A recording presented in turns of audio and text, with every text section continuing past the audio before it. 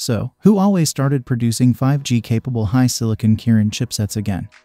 With the launch of the Mate 60 series of smartphones, it appears that the corporation intends to replace the image sensor, another chip, with an internal design.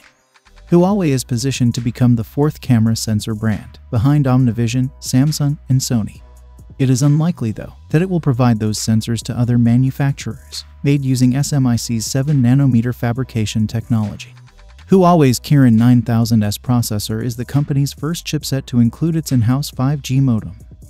In its phones, Huawei has long used Sony sensors, which have an odd layout with 2 yellow subpixels rather than 2 green ones. However, according to leaker Fixed Focus Digital, Huawei no longer has any Sony sensors in its inventory, and neither Sony nor Huawei have extended their deal. This adds credence to the rumors that sensors created by Huawei will be used in the next Huawei P70 series. After Huawei's cooperation with Leica expired, the company had to replace another component of its camera system, the X-Mage platform, which includes a custom NPU. For the P70 series, Huawei is apparently developing a new optical fingerprint reader as well. Although the corporation hasn't formally verified any of it, we anticipate that these internal designs will play a significant role in its presentation when it happens, which should be early in the following year.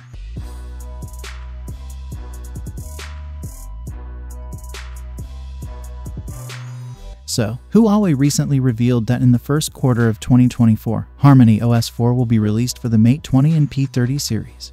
Although the update is limited to Chinese units, it's still an unexpected move given that neither model was included in the official list of supported devices. The Huawei flagship models for the current generation are the Mate 40, Mate 50, and P50 and P60 series.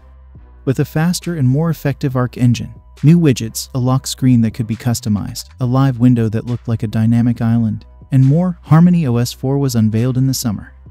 The software has been installed on over 100 million devices so far and is compatible with a wide range of hardware, including TVs, vehicles, tablets, and smartphones.